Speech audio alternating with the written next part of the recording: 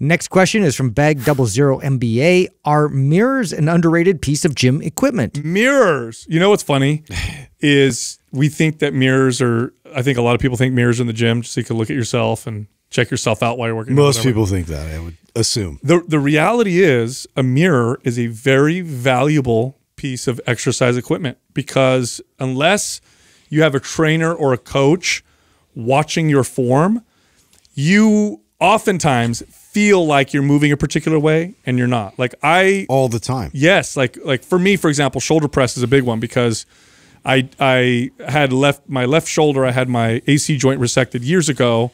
So I always have to be careful to make sure that my right and my left are balanced. And if I don't press in front of a mirror, inevitably I have it's just a little different between the right and left. And I can't tell. I can't tell when I'm not looking in the mirror. I can't feel it. I have to look in the mirror and then actively bring one shoulder down to match.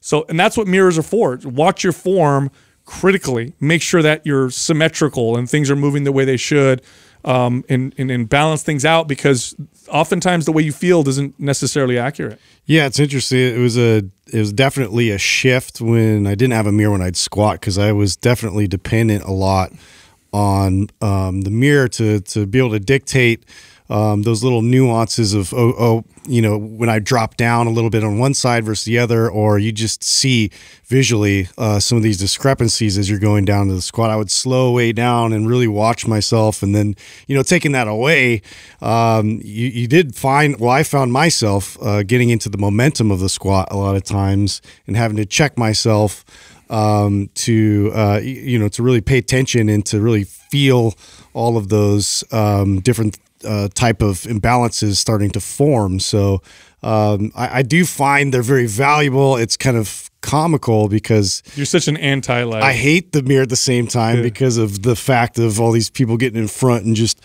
constantly doing the flex posing stuff.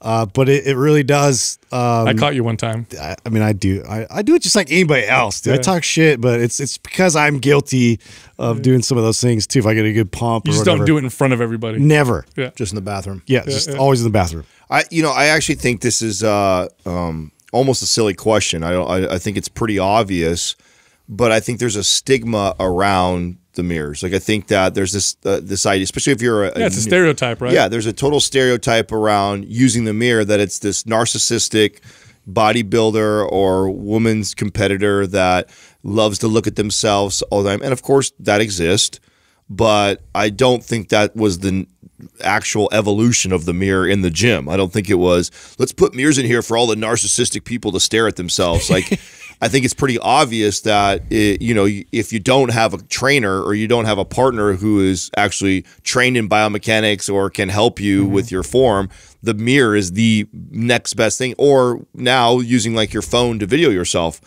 And so that's the other thing too. Like I know we're quick to judge somebody who pulls their phone out and is recording because it looks silly because of, we're making fun of influencers like that. But I've used my phone many times to record myself, not because I want to make a cool video of myself, or post it later on. It's because I'm watching my technique and I'm being hypercritical of my movement, and even the mirror isn't enough feedback. I get a little bit of feedback in front of me, but I want to see behind me, or I want to see the side of me, and I want to watch it and critique it and then go back to the drawing board and adjust. And so I think mirrors have tremendous value, and especially if you're someone relatively new. Now, I think I can train today.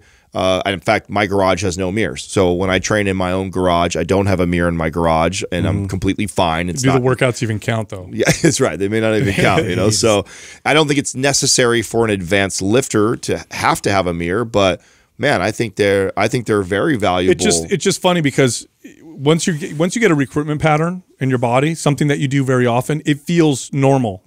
So if one foot pronates, but that's how you always squat, when you get into position and squat, it's going to feel very balanced and normal because this is how your body moves. So you're not going to notice unless you really. That's a big one for me. When I squat, if I look at myself straight ahead, I watch my feet because that's where I notice the difference, and I'm paying attention closely. In fact, one time I worked out at a gym. I thought this was brilliant. I don't see this being a popular thing though, but I thought it was very smart. The mirror had lines. So it had like a few vertical lines that were straight, and they were perfectly straight, and then a few horizontal lines, so that when you're lined up in the mirror, you have these markers, and you can see one shoulder is a little higher than the other in relation to the lines that were on the mirror. It was really, really cool. I don't see it being a popular thing because I think people would rather look at a mirror without any distractions on it. But no, it's a very valuable piece of equipment.